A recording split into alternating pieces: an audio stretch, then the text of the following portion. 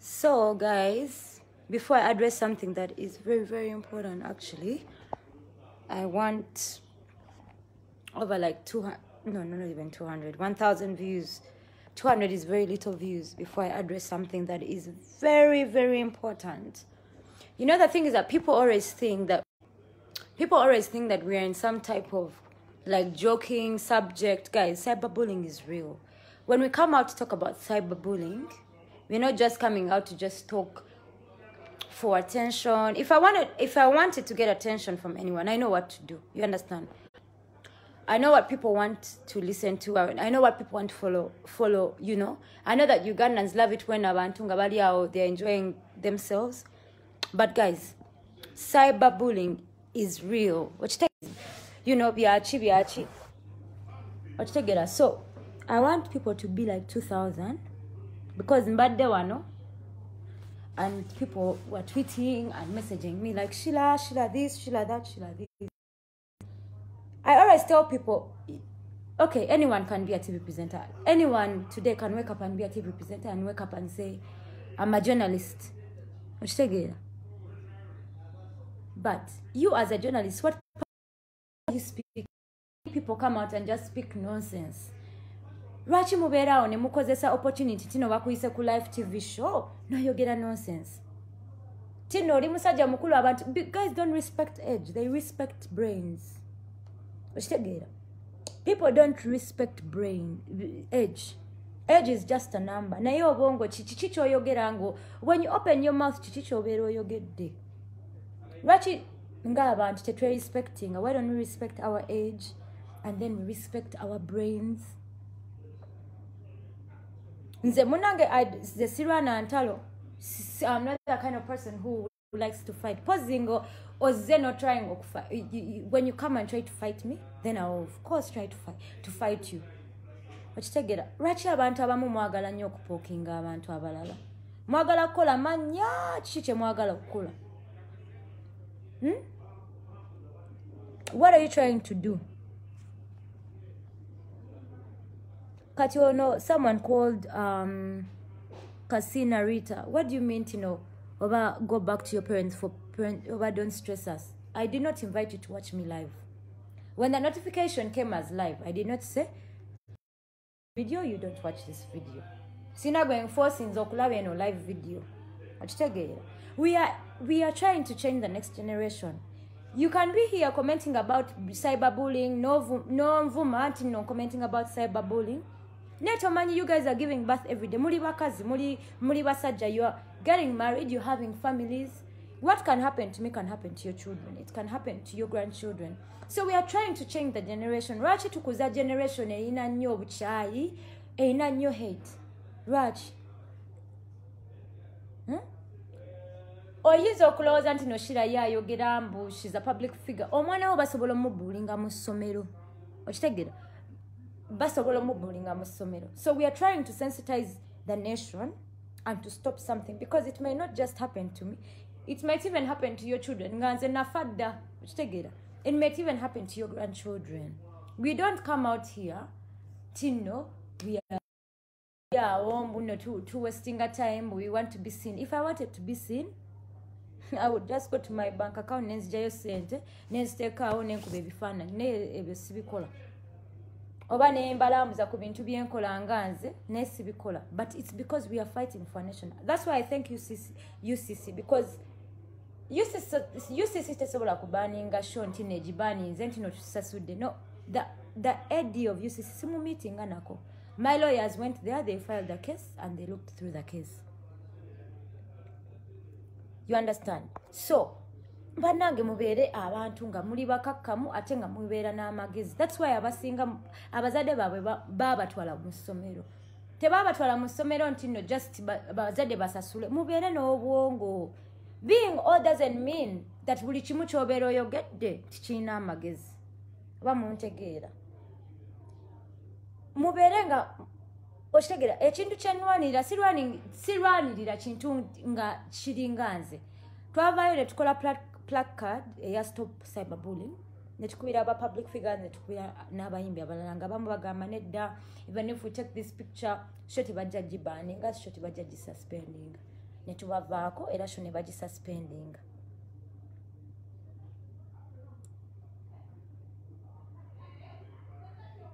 You understand? Abantu abamu bagamba no, we lost someone, we made someone lose their job. Do you know how many companies have stopped hiring people like that us because of that show? Do you know how many endorsements that some of us have lost because of that show? And nemubera ku Twitter, nemubera ku Facebook, nemutuvuma someone lost a show because the person has kids. Ani akugamba nti no obeera olina abaana nti no olina okuzuuka ku makya n'ovuma abantu? Ani yakikugamba? Omanyi endorsement deals, omanyi endorsement deals zetuluzinze ng'abantu? Muzimanyi? Nemukera ku makya nemutuvuma, nemugamba mbono job. If you wake up in the morning n'ogamba nti n'ogenda kuvuma abantu, ogenda okulimba abantu, ogenda oba bananga Oluganda sirumanyi bulungi, ogenda okukola buli kimu because olina abaana mbu olina okufidinga abantu.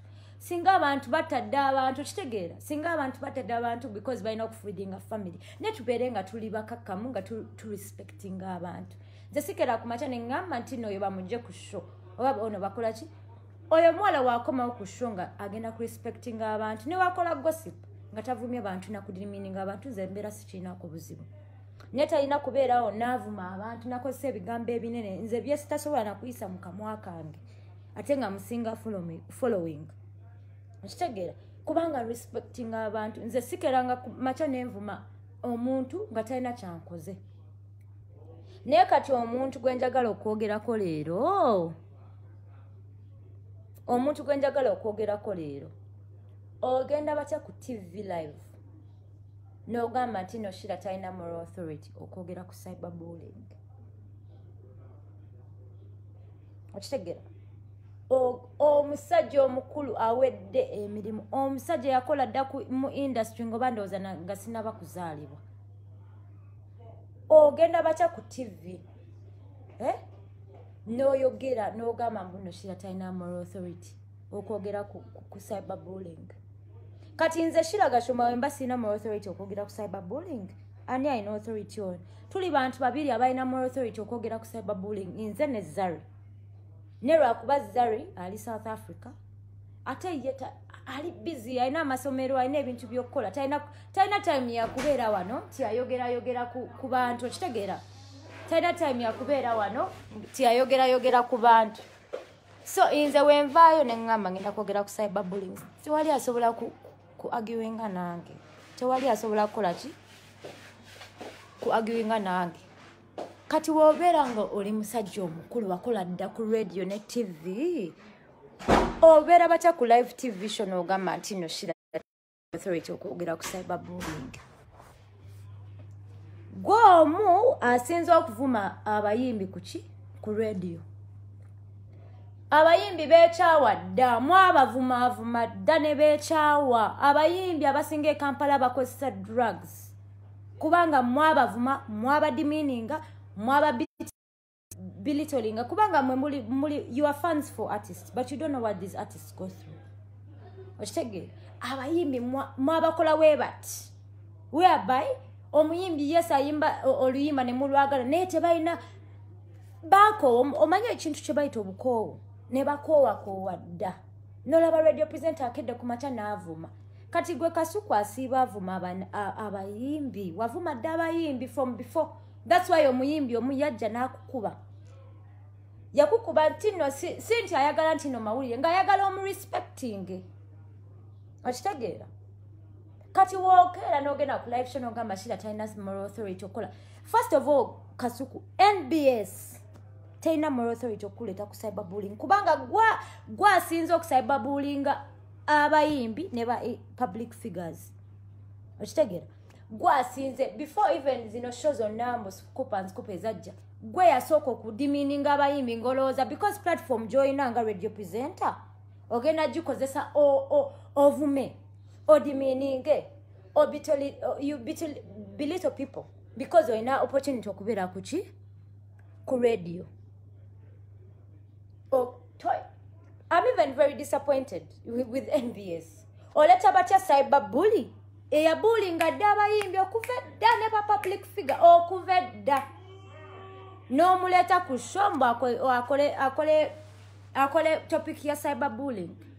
Ngajikola ngani omuntu asiba nga avuma abantu. No gonna kushona ogamba Sheilah has no moral authority. You are just you can only say that Sheilah has no moral authority to talk about cyberbullying because you also feel threatened. Ngagwe you feel the heat. Kati idea you Kasuku genda enchokoleko shongo mvuma. Gendo jikole ngo mvuma. Anti mulowooza mwakola danti no muli bakulu okitegeera. Ate Kasuku nze mbeera disappointed. Omanyinza abantu mbalaba onze omuntu wanvuma nga simumanyi. Nsirika nensirika okitegeera. Ne waliwo omuntu akuvuma n'omulabira ddala nga lwaki akuvuma.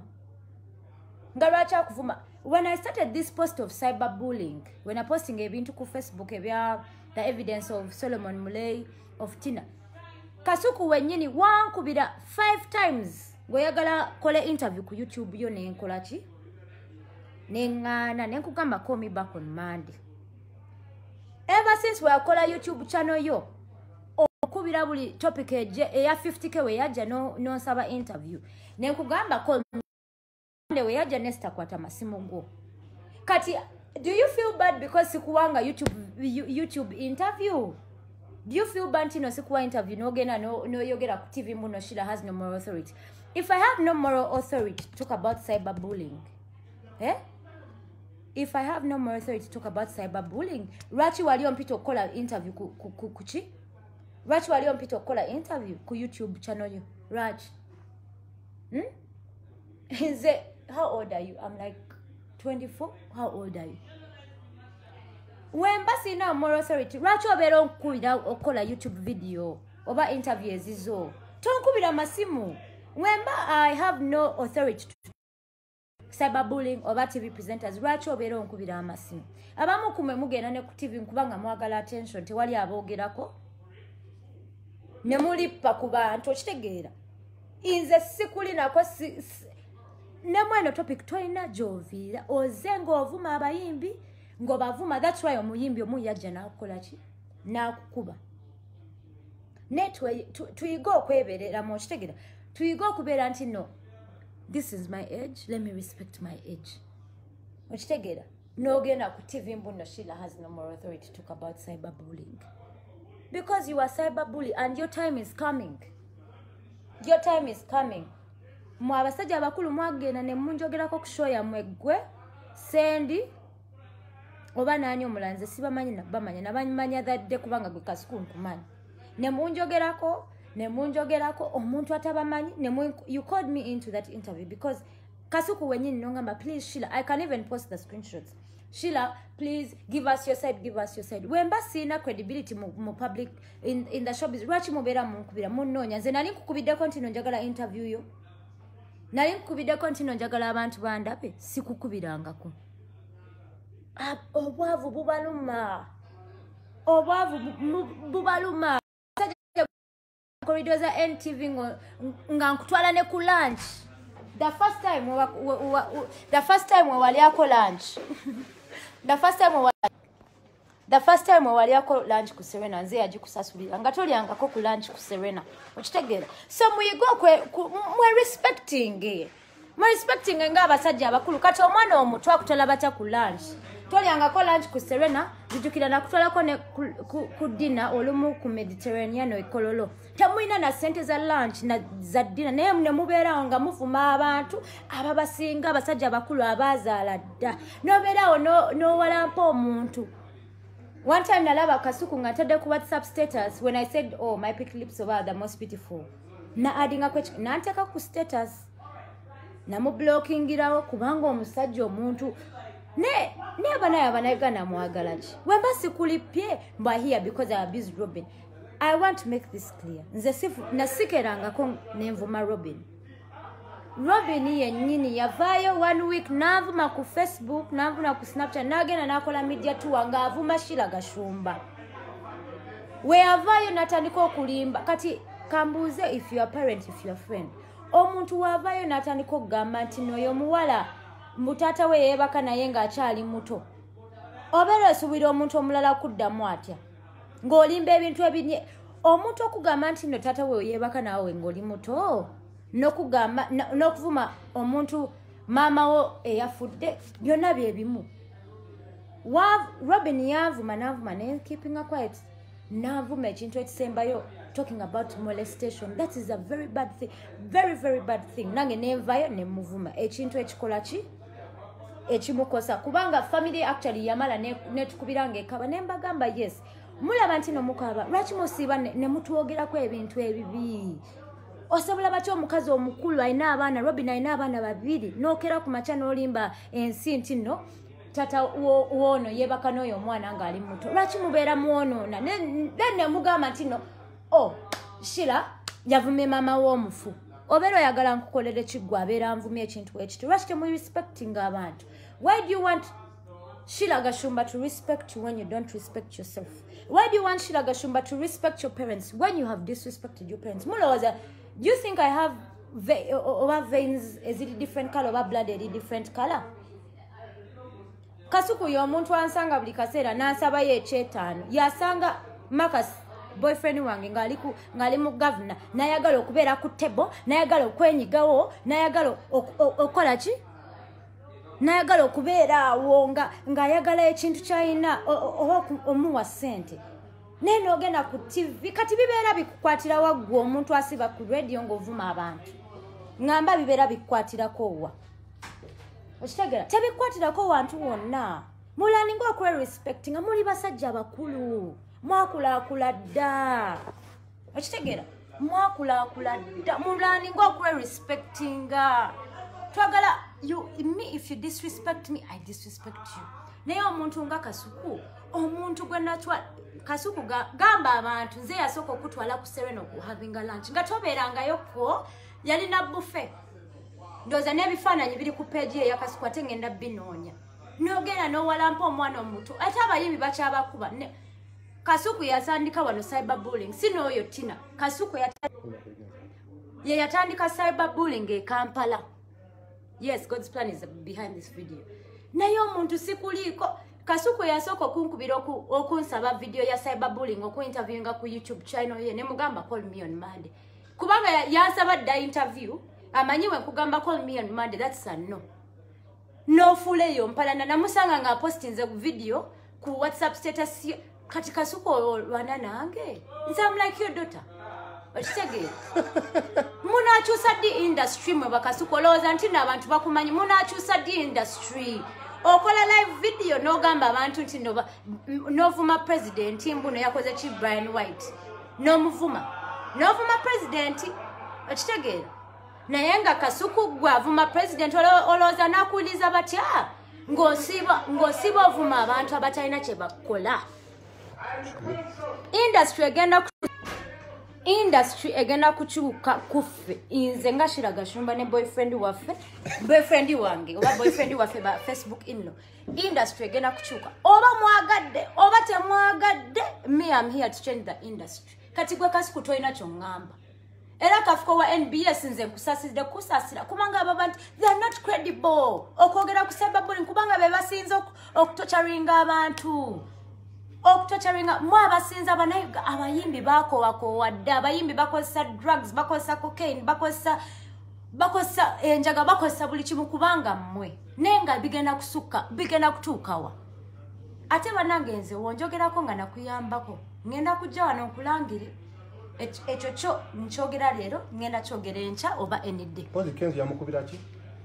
Kenzo yakukubira kubanga wali oyo olimba oba mboba yakola bikinze sabimanya nakukuba kati lwaki yakukuba gwe nga takubangako bantu balala ne mudi meaning omuntu body meaning agofuma akola shows akusi n'ebintu byayina kati gobeera ofunira wange oyogedde ku oba koyo muyimbi oba oyogedde ku Sheilah Gashumba wensula wakusinga nze life yange nzi 24 life yange je living ku 24 toji living ngako ate ngosinga emyaka ate ngosinga emyaka don't pretend onkubira oyagala interview wemba nganyo jikuwa ate tompalampa lwaki mwagala nnyo attention gye mutakoledde ebintu mwabikola dda mwagenda ku radio ne muvuma abantu ne bitakola era abantu tebamanyi okitegeera omuntu wasanga oyo Kasuku tasobola kumanya nti no ye yakola ku radio ebintu byagaana neera mwagala kuwalampa abantu abakola ki inze wanjogera ku cyberbullying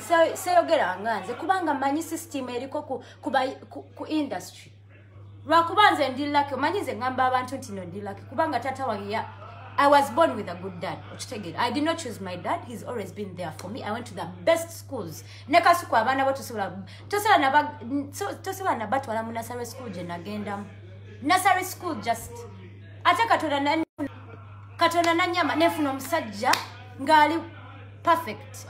Aina Ssente ze yekolera omuntu ayinamu era ne muwalampa ekyo naye abana Uganda mwabaaki. Zari yavudeyo nakola video neera ne muvuma. Ate Kasuku obeera osibo oyombera abantu mbuno Brian White mbu Brian White yakolera abantu abangi temukola kimbu I hear they don't visit oba yitemumulwanirira. Kati gwe Kasuku nze yasooka okutwala ku Serena okulya buffet wali togiryangako. Ate nawo kimanyi. Nensasula Ssente zange at that time I was I think 19 or 18. Ate nga ndi 24. Omwana ali 19 akusasulira batya bill. Because I'm better than you. You are the one supposed to be paying. So never ever when we talk about cyberbullying, never ever ever come out and stand because you are the same person who has demeaned artists. Ochitegeera.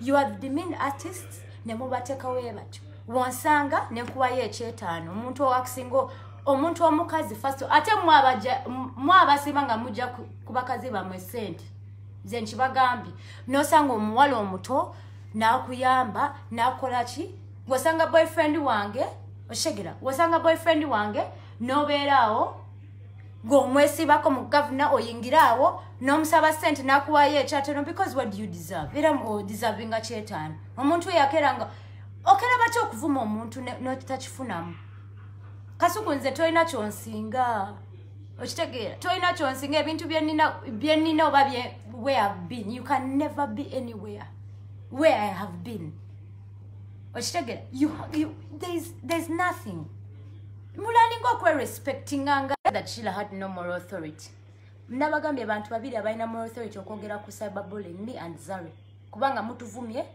ne mutudimeaninga ne mukola ki neera ebintu byagaana so musajja wattu webereremu okitegeera know your age doesn't mean intelligence obongo bwe meaning intelligence toneripa please toneripa kubanga we are not the same age okitegeera lwakuba abayimbi bamanyira mmwe ne mubavuma ne mukola kinalaba kati oli presenter wa KFM Abdulwasiki nga neripako mbobashira ngovuma boyfriend wange omuntu gwovuma gweripako neba nange omuntu gwewelipa gwe Abdulwasiki akusingira wala gwomu okola attention seeking things then after that you call me Sheilah retweet for me abantu ba radio presenting mmwe lwakuba nti no mwabeera dda ku radio oloza abantu bagenda ku respecting okitegeera we don't need nothing I don't need to pay you ntino onjogereko mbu you make me look big no we know who we are. We know who we are, we know what we stand for. Stay in your lane. Stay in your lane. Togenda mu lane ya kololo ngobeera oba wanze simayina gy'obeera. Okitegera. Lane ya bugolo bitojiyingiramu ate ng'ogenda eri side. Okitegera mubeere bakakkamu. Kiki naye obavu bwe bubaluma oba. Okitegera. Kiki naye mufaaki ng'omuntu. Sheilah has no more. Sebo ate gwe sebo gwe twali tulina okutandika naawe gwe lwakuba wasanga nti nokenzi talina time yeeyo gwe yalina that's why yakukuba era yaliyongedde okukuba abantu mwakuba Abanyayuganda mwabadimiininga abantu beekyawa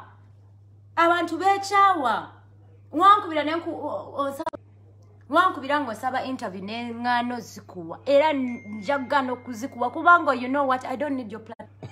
I don't need your platform. That's why you call me and I do not call you. Nakukubira ku nsonga za Brian White nakugamba Kasuku Lwaki to defending omuntu gwe walyako ssente mwe abasinga okulya ssente za Bwino White lwaki obeerawo ng'olinga nga mu interviewing nga gwe that is hypocrisy at the highest level. That is hypocrisy at the highest level. Mwe abasinga okulya ssente z'oyo guy ate mubeerawo mulinga nga abamu interviewing lwaki why don't you stand up and defend him?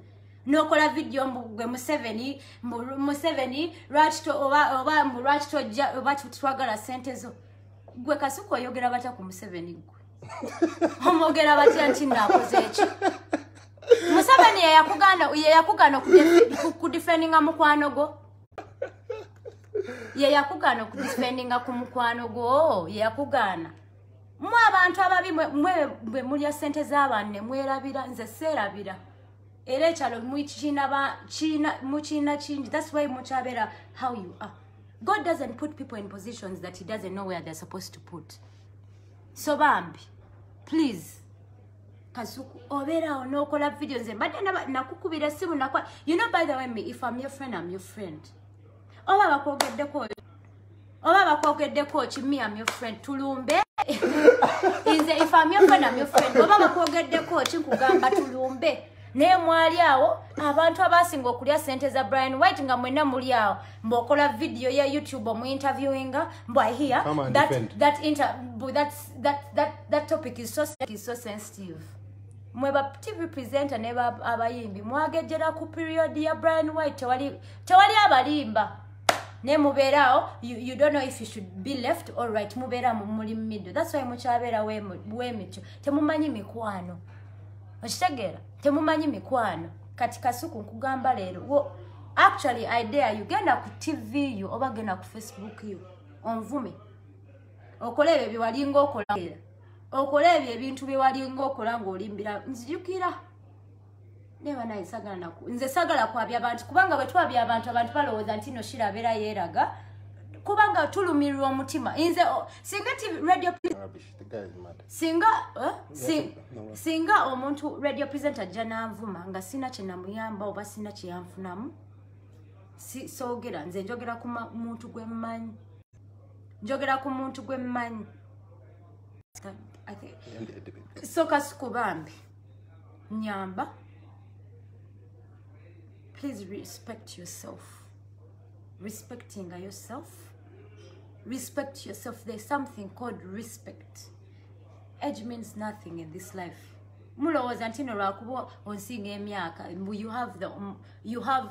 You think that people are gonna take what you say. It's not about that. It's about the brain. It's about the brain. I don't have to go to Harvard. I don't have to go to the best uni.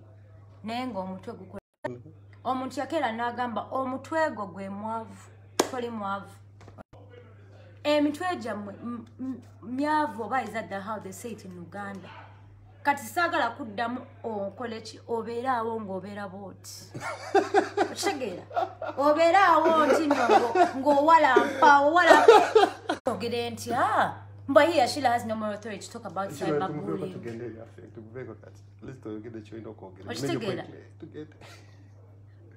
Kasuku, how many times have you called me okubera kwa your YouTube channel? Nengana. Always until if I really wanted the limelight, singa siba ku YouTube channel you now watch man. And you called me because you need my views. Where anything to do with Sheilah, it sells. Nena gamba no, why do you think? Because you're not credible enough to interview me, darling. Bandi ya unga njagala omuntu oku interviewinga. Manyi owogenda. So saga nalaba interview yo guy nga yagamba TV presenter muna muite legend. Holy legend wawa. Wagenda ko wawa interviewinga ko wo omuntu omunene bakuite legend. Do you know what legend means in the internet? Ochusiza chi mwayonona da. Oyagala omuntu mbuna agambe, hello, I'm on the show, I have a legend. Legend wawa. Ebe birote nga webase. Wali agenda kuita legend. Mwabayononye abantu ne musibawo ne muvuma kwa yo show ya muyabasajja abasatu. Okitegeera. Me, I will never apologize to what Robin said to what I said to Robin. Kubanga yajja nanvumira 1 week dagenda kushonga avuma my dad. Omanye ekintu kye bayita molestation. Mukimanyi mu mutwe. Muchiman. And it was his lie. And you're lying.